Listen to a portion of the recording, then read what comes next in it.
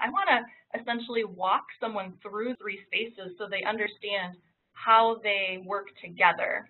So right above snapshots, there's a tool called animation, the very, very top of the screen. And if I choose manage animations, this will actually bring me back into Visual Impression, where I can essentially take a few different snapshots and stitch them together in a video. So I'm just going to come in, pick a few different interest points, basically all the views or snapshots that I'd like to see. Each one of these is like me taking a few steps around the project. Let me zoom in a little bit closer here. There's a few different settings to each one of these.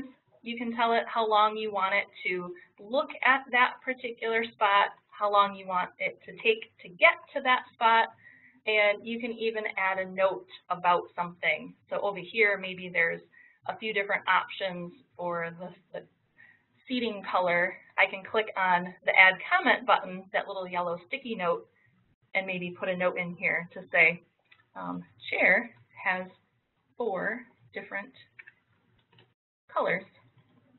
Just as an example, we'll save that away.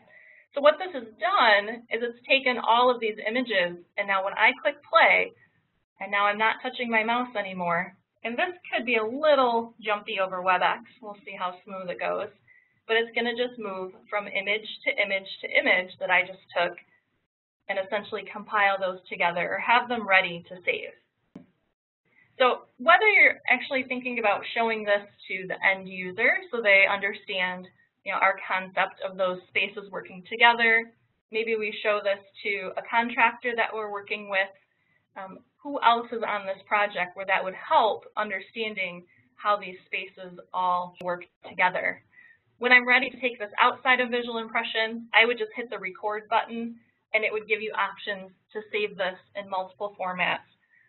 Anything from an MP4 to an M4V, there's a lot of different styles. Right now, it just saves in my presentation area that I can replay that at any time.